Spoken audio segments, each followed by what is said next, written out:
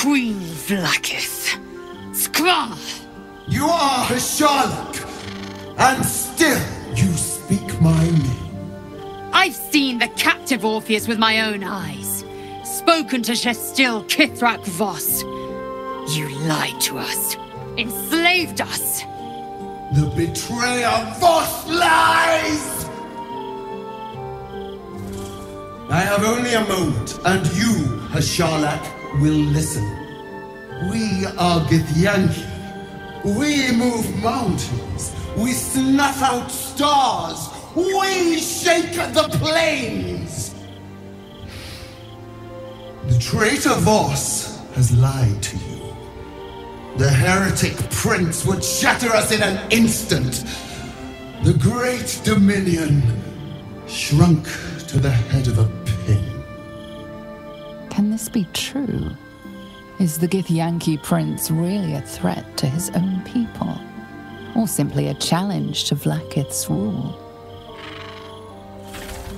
Return to the astral prism. Slay Orpheus the Pretender. Serve me, and I will ascend you.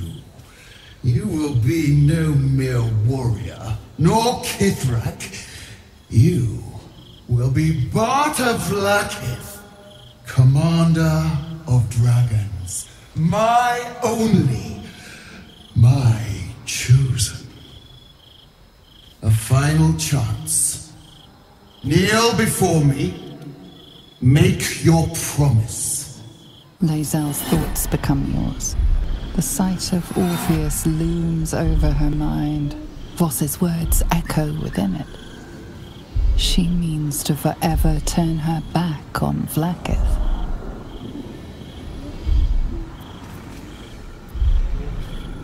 I gave you my faith, and you called me traitor. I gave you my life, and you ordered your knights to hunt me.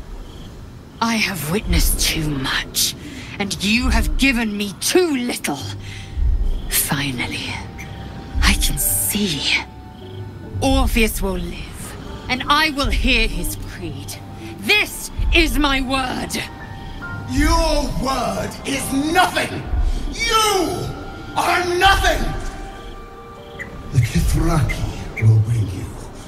I will tear your flesh from your bones and devour your skull's marrow while you beg for death. I will consume you. I will unmake